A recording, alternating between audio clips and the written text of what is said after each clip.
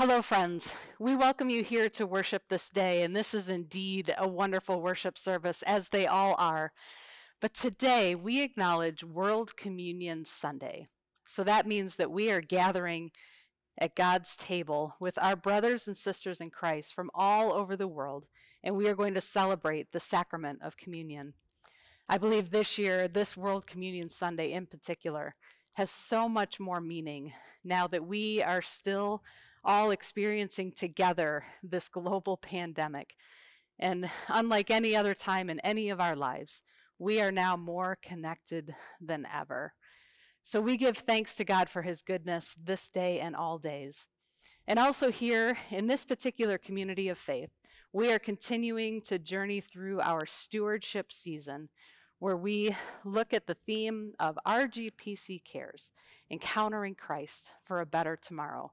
Because it is our understanding that it is Jesus Christ who is the one who will continue to lead us and guide us, and he will be our sure hope and our sure strength today and tomorrow. So this morning, or today, or whenever you are watching this worship service, we have a very special guest, Mrs. Adams. And for all of our kids out there, she is going to teach you something super quick. Okay, so today for our response, you are going to say these words with me, and we're going to sign them together. We're going to say, his faithful love will last forever. Should we try it one more time? Yes, please. Okay. His faithful love will last forever. All right, Ready? So here you go, guys. Ready? The Lord is good. Give thanks. Nope, let's start over. Give thanks to the Lord, for he is good. His faithful love will last forever. And now let us worship God. We open the window of our sacred hearts, connecting us one to another. We open the window on our community, ready to be set free to love and live for justice. We open the window on our world and recognize the Spirit of God in all creation. We open the window on our church, following Jesus by loving our neighbors. Let us worship God. Let's sing hymn 530, One Bread, One Body.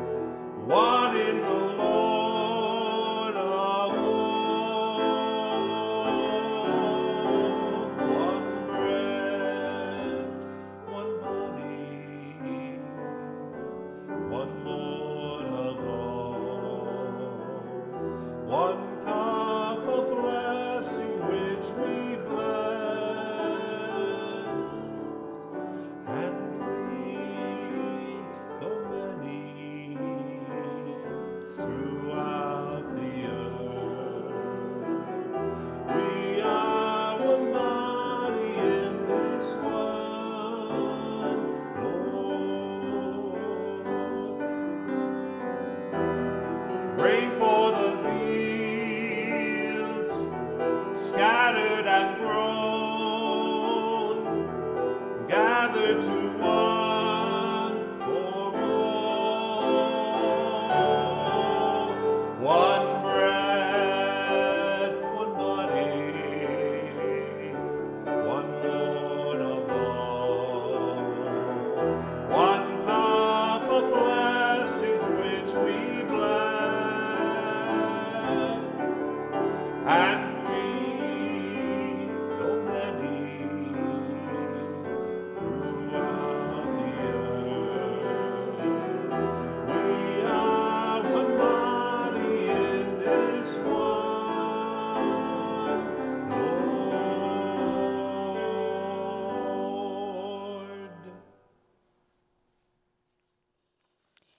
Our God is nearer to us than we know, closer to us than we feel, and more merciful to us than we can imagine.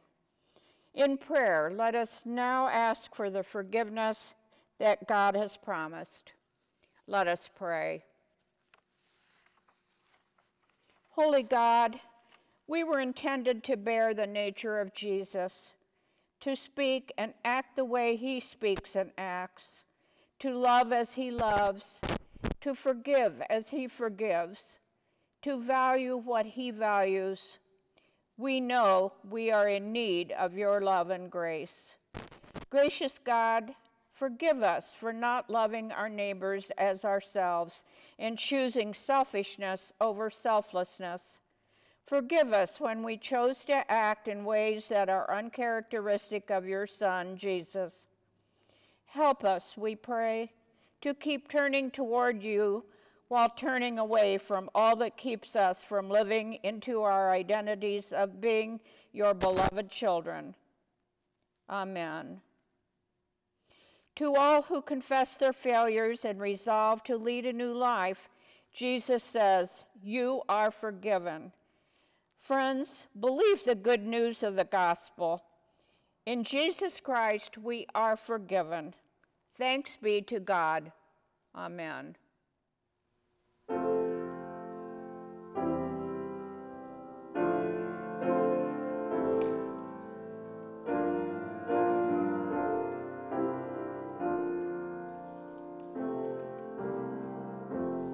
are my strength when I am weak. You are the treasure that I seek. You are my all in all. When I fall down, you pick me up. When I am dry, you fill my cup. You are my all in all.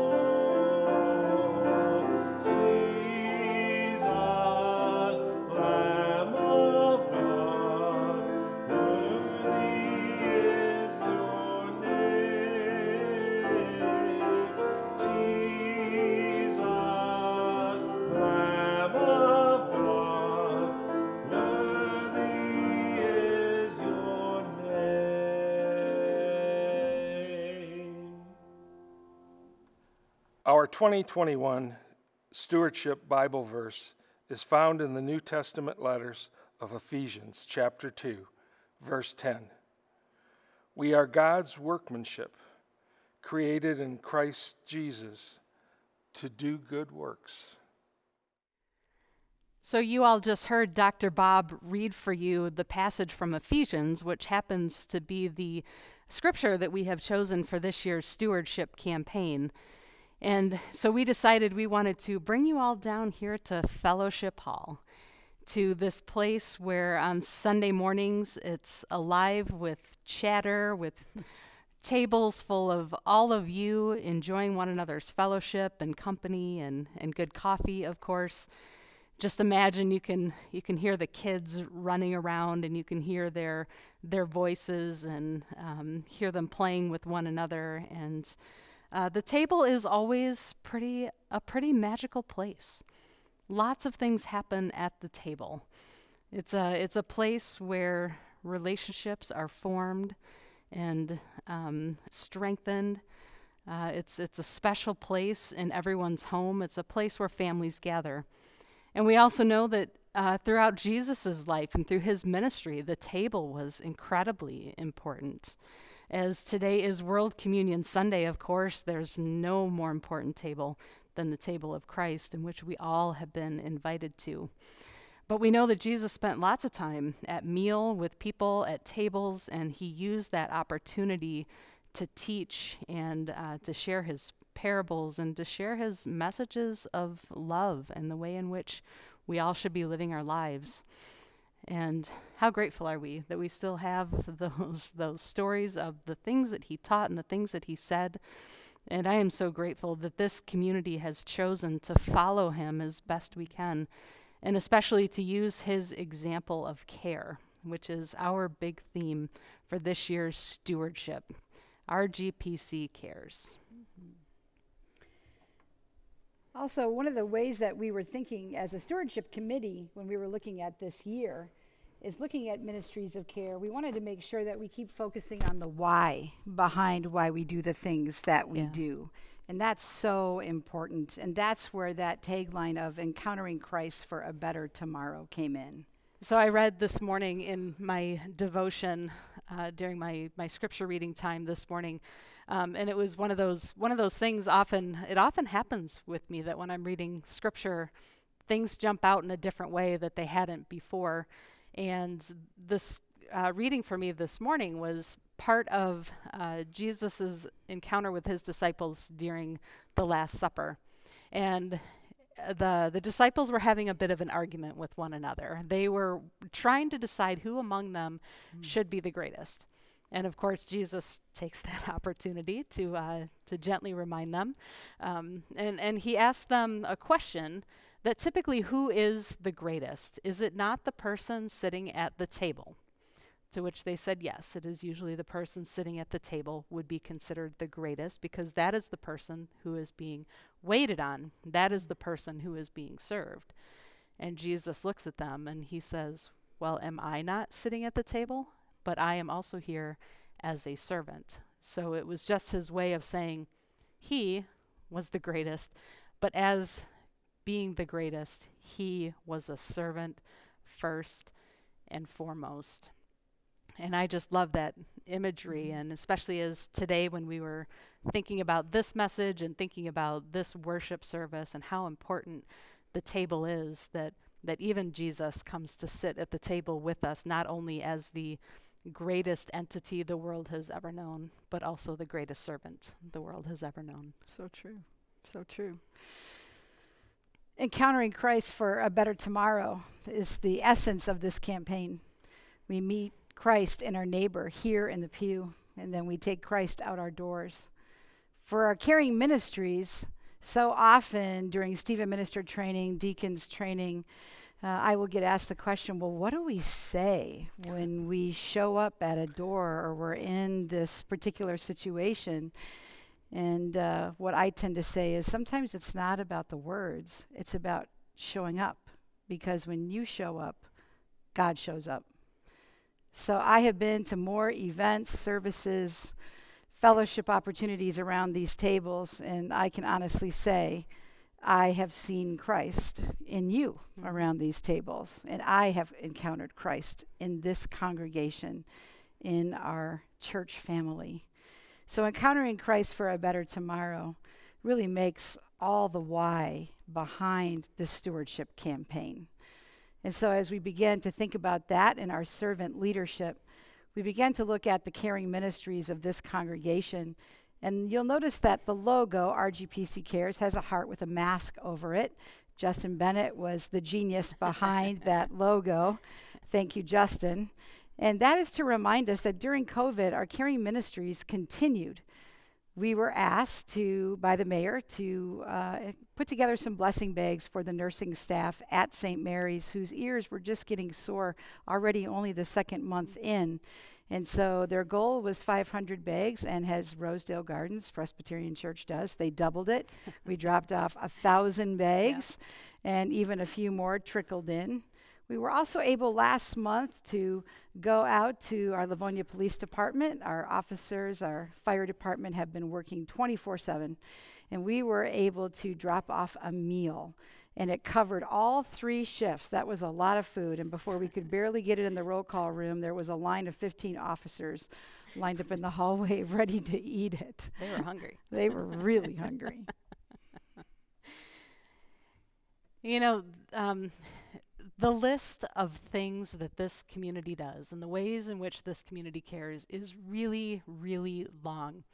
And I'm not sure we're going to be able to do it justice, but we'd like to just point out a few of the caring ministries within this congregation. Everything from the deacons and all the things that they do, for starters. Stephen Ministry, support group for caregivers, which is a pretty new group that started up last year. A group of people came together and said they really wanted to help and take care of one another, those who were caring for others, either in a job or in their own home. We, of course, have our Wednesday prayer circle, and every single one of us has always been in need of prayer, and it's so great to know that there's this amazing group of people that get together every Wednesday and pray for each one of you, and you're prayed for whether you know it or not. We've also been so blessed that we have a director of congregational care position in this at this church, and that is actually really rare. So how blessed are we that we have that? Of course, the children's ministry, headed up by Mrs. Adams, those kids are always doing stuff to care for people, not only outside the congregation, but within the congregation. And more than likely, you have been a recipient of something that they have done for you. They have done stuff for our VIPs. They have done stuff for teachers. It's just been amazing. And she is raising them up right, so to speak, in the way of Christ. We have a food and gas card ministry where we have a number of people every month that are recipients of food and gas cards, those who have great need for one or the other. We've been so blessed that we have Rosie the bus that may not on the outset look like a care ministry, but the fact that there are people that wouldn't have been able to come to worship had we not had a bus like that could bring them here. That's a huge part of our caring ministry. Sandy Main Namisto and her bench buddies, and the way in which she just ministers to the kids. And when she came up with that idea to have children come and sit with her during worship and just to watch her play is such an amazing thing. And of course, anytime you're in Sandy's presence, you are being cared for. And it was a great way to get the kids not only involved in worship, but just to really get a sense for all that is put into the music ministry. And of course, not only kids sit at the bench with Sandy, but adults started getting into it too. And I'm pretty sure Pinky Folsom was one of the first that got to join her on the bench on Sunday morning. And even to this day, and if you watch closely in this worship service, you will see that Sandy has a picture of her and Pinky posted right there on her organ bench. And it's a picture of when Pinky was her bench buddy. And of course, this congregation, we are so one of the biggest things that we identify as is a military and first responder and their families caring congregation. And we, to the depths of our being, really identify with that. And there are a variety of ways in which we care for all those folks, not only within the congregation, but outside the congregation. And through that ministry, last December, thanks to Sergeant Major Dave Laycock, a group of us went out to the Great Lakes National Cemetery for their Wreaths Across America Day, where we had just the privilege of laying a wreath at the headstone of all those soldiers who were buried there. And then, of course, out of that ministry, there came another ministry called The Sewing Circle. And this group of incredibly talented women have made some beautiful quilts for a variety of people over the years. But it started being made for veterans and families of veterans that were presented during our Veterans Day service as well as our Memorial Day service. And they have just done amazing work. And not only do they do those quilts, but they also make clothes for preemies that are in the NICU. And if it wasn't for our sewing circle, they did an incredible job of sewing so many masks for all of the blessing bags that went to St. Mary's.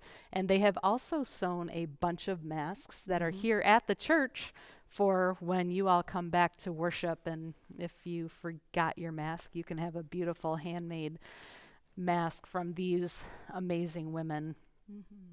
Now, I just barely touched on the things that this congregation does to care for one another. And I would also invite you to maybe go check out our website, where you're going to see even more detail, because we could easily talk forever about all the things that this congregation does for other people.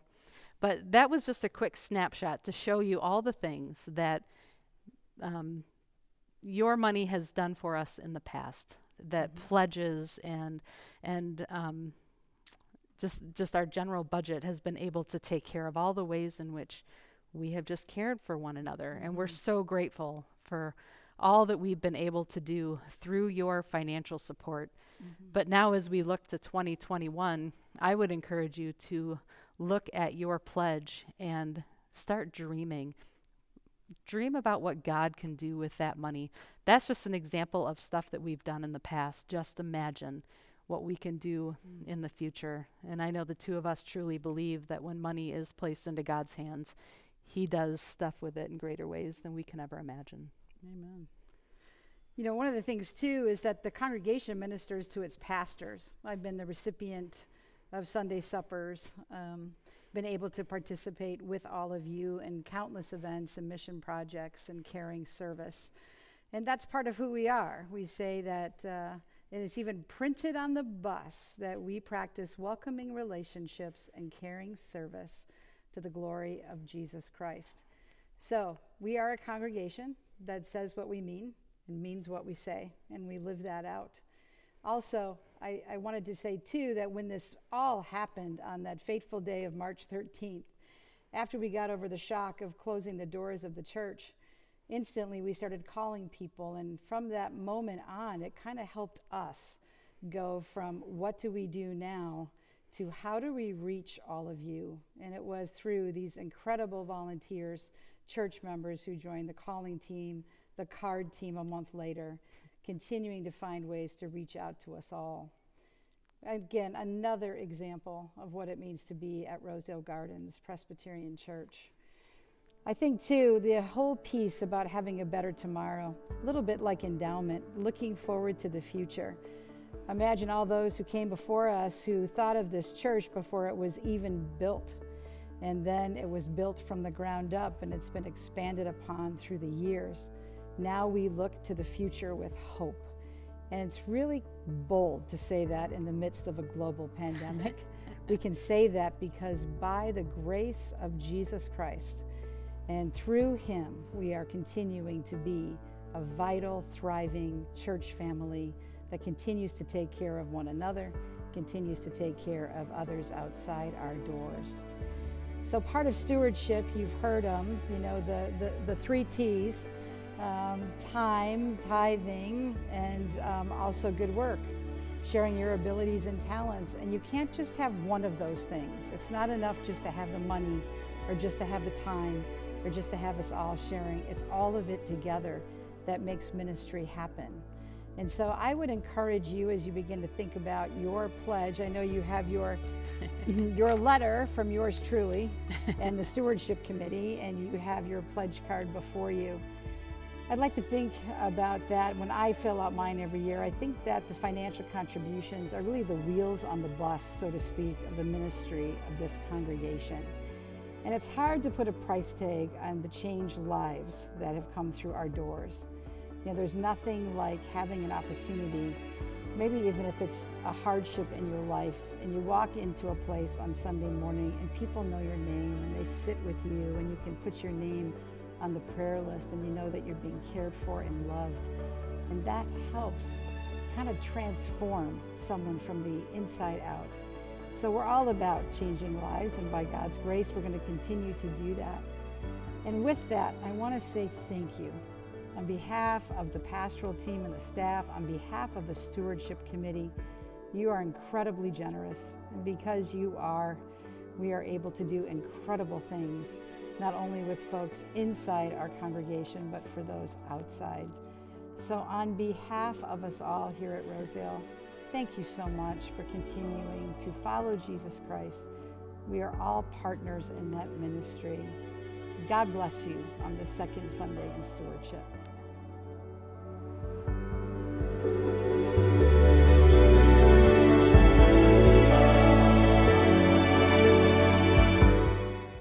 Our second Bible reading is from the New Testament book of Acts, chapter 4, verses 32 through 37.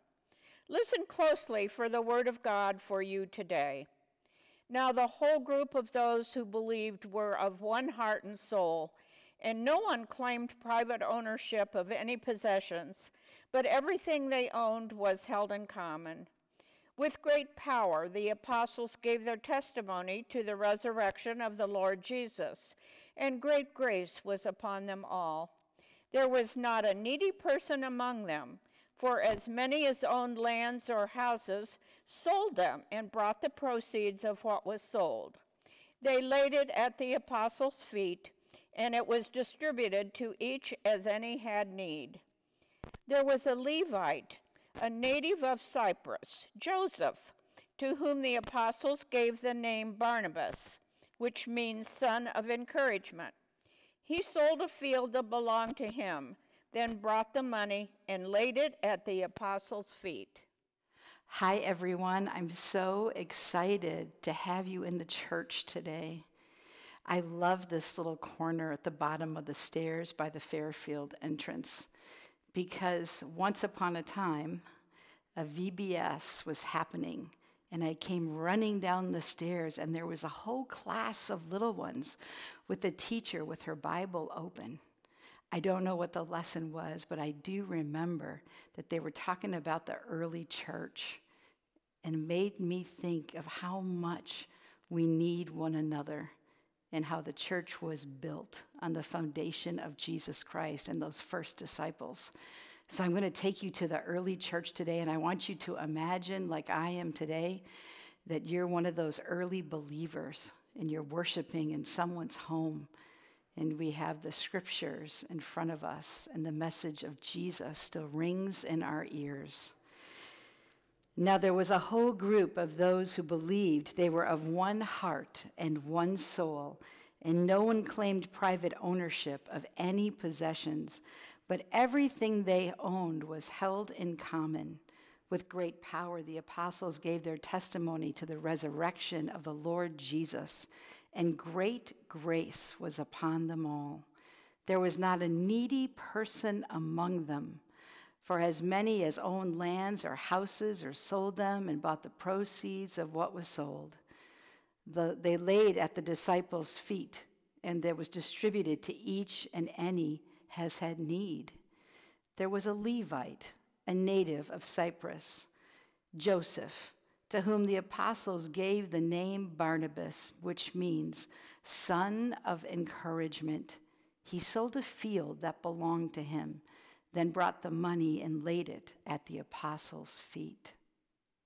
Encountering Christ for a better tomorrow has to start with those early days of the church. It's why we have churches today. And look where it all started, not actually in a church building, much like all of us worshiping at home. That's where worship started. In the days of the early church, so Christians could identify where worship would happen, they would take a stick, and in the sand, they would draw the image of a fish, the symbol for Christ, and it would point the direction where they could go and worship together. So how important was it that this early church, of which we are a part, communed together, not just broke bread and drank wine or juice, but were together. And look at how they defined themselves. They were of one heart and one mind and one soul. And all that they owned, they collected together. And what an amazing gift it was that now they are one. They bring all their resources, all their gifts and talents that they have individually, and they bring it to the collective church, the church with no building. The church truly is, the church truly was the people, the body of Christ in the world. And it says that they still talked about and lived for Jesus, who they had now seen rise from the dead, who promised eternal life. And in the midst of those days when they were hiding in fear of being persecuted, they still worshiped. They still saw the importance of their community. They still broke bread and concentrated on being a disciple of Jesus Christ. And you know what was amazing? They didn't have much material wealth at all. And they didn't give out of their abundance. They gave out of their scarcity, that no one would be found in need. What an amazing thing for us. You know, this character that they talk about, his name was Joseph, and then they gave him a new name, Barnabas. It was said that he had a really nice piece of real estate, and what he did is he brought it as gift to the church. And what you may not know about him is after that point, he really didn't need that land because he was about to join up with another sinner turned believer, a guy named Saul, who became Paul. And he would go out with Paul on his first missionary journey. So from that early church, great things were happening as they followed Jesus. Great things that lead us to church today. So now we've made our way through the church and we're in our church library. And this is the place where we teach our new members classes. It's the place where we have our Stephen ministers come for supervision as they care for others. It's the place where Bible study happens, where community is built. In this place, so much happens in the care ministry of the life of this church and in learning scripture and how faith meets real life. My favorite memories of this room tend to happen during new members classes. So new members come for the first day and they make their way to the library. And when they enter, there's wonderful people from our membership committee. And they welcome them and they greet them and they give them a name tag and they put their name on their chest. And then they are given Sharpies. And there's newsprint all around this room. And they're asked, what brought you to Rosedale? What can the members and ministers expect of you? And what do you expect of the ministers and the members? It's an amazing time of conversation where our membership committee gets to hear firsthand the stories of those who are joining the church. And in this room, we teach a little bit about theology and about church government and history. Because remember, on World Communion Sunday, we are reminded that we are joined with brothers and sisters who came before us, who are with us now, and who will come after us.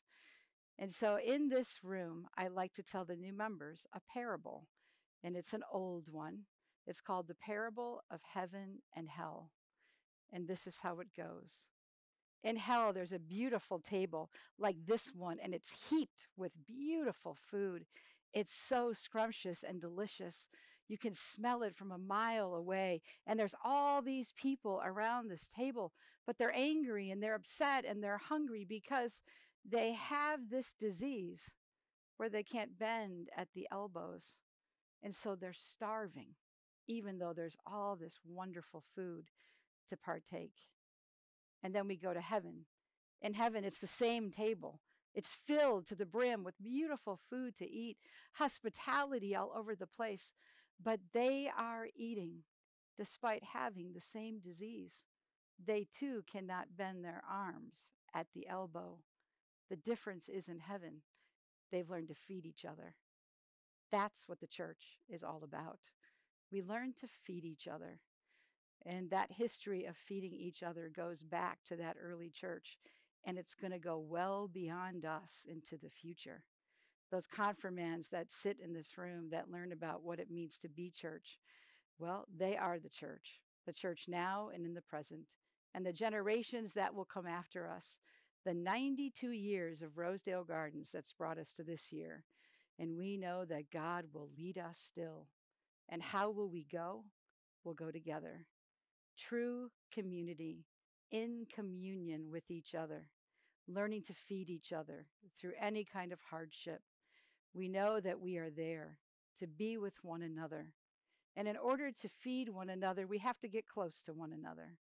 And that's what makes church more vibrant. It's those relationships that we have with one another. So how incredible is it to think of Jesus and all the people that he sat at table with through the New Testament, all the lives that were changed because of him. People encountered Jesus and they were changed for the better. They found a community bigger than themselves with a bold vision to go out into the world. So today we remember that in this church, at this time, in this pandemic, we are still called to feed one another. Welcome to the joyful feast of the people of God. They will come from north and south and east and west. And so begins the start of every communion service, the great invitation to the table, not issued by the preacher or the pastor or the elders and deacons who serve, but by Jesus himself. For even though this table happens to be in the Rosedale Gardens Presbyterian Church, we proclaim the truth that we don't have ownership over this table. This table belongs to Jesus, just like the first table that he sat at on the night of the Last Supper with his disciples. You know, it's amazing how much attention is given in the four Gospels to just how much Jesus eats and makes house visits. It's really quite amazing. They seem to just be in wonder that the Son of God, the Messiah, was not only interested in the people of the crowds, but in the individuals that he encountered. And so often he would just invite himself into their homes, just as if he was inviting them into their lives, because that was exactly what he was doing. You know, when we come to the table at our house, we know that we have certain seats that we sit in, kind of like the pews at church. We know when we walk up to that kitchen table or that dining room table, someone sits there and someone sits here, and we know where our place is. It's ours. And what's also really interesting, that if we can't be at dinner one night, no one just takes our seat because we're missed. That's our spot. We're claimed as a member of a family. It's the same with Jesus. Encountering Jesus, he brings you to a table, to his table, and he invites you into the life of the church and to partake of this bread and juice, because it's so much more than the symbols, the actual elements. You see, it's all about Jesus, just like our stewardship. He is the great sacrifice that allows us to have a relationship with him for all